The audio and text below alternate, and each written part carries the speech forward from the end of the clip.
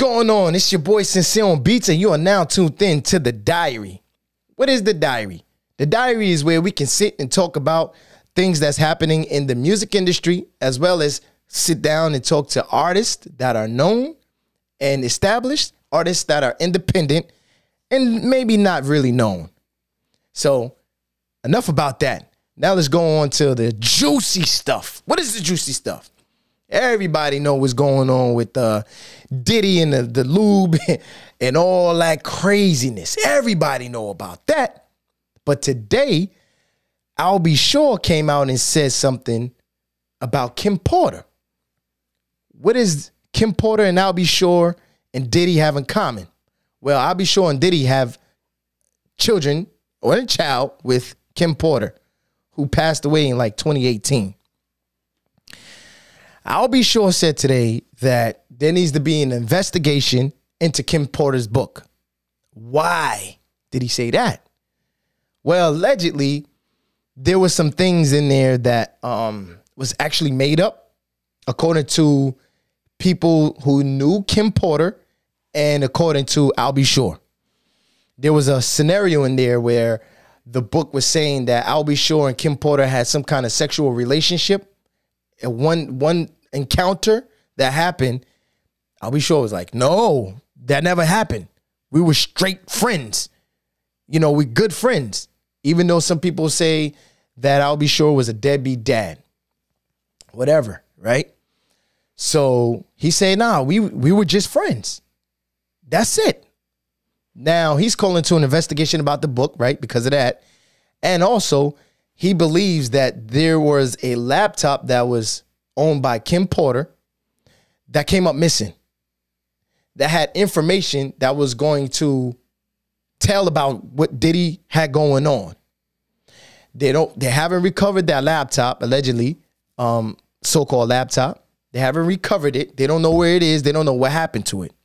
Now, I'll Be Sure says, allegedly, people that was close to Kim know what was going on, and they conspired against Kim and I'll Be Sure.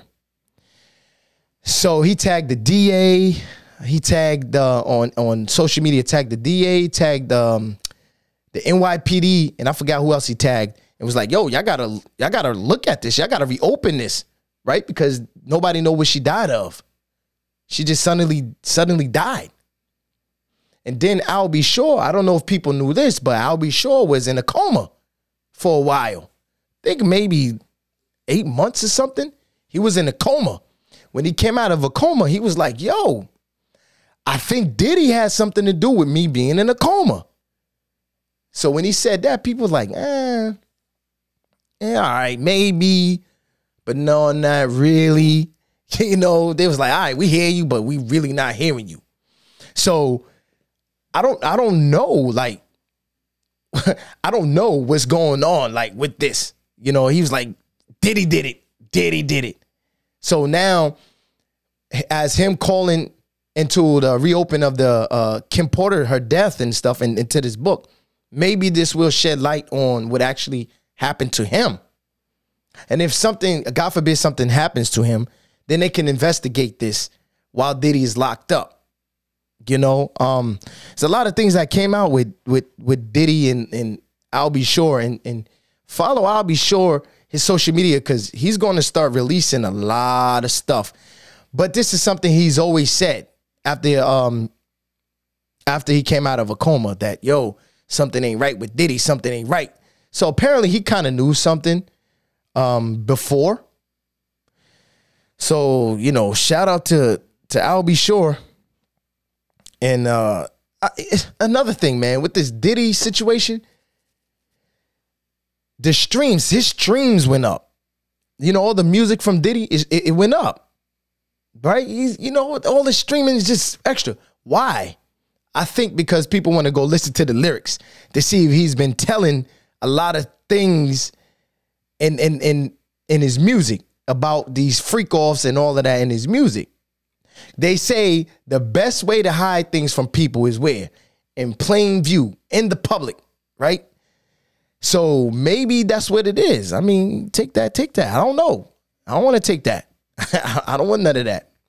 But, you know, what do y'all think, man? Yo, comment as well. Do you think Puffy probably has something to do with Kim Porter's death? I mean, we could only assume what was going on, you know, with the computer. I'm curious about what's that computer that came up missing allegedly. I want to know what's up with that computer and what was on it.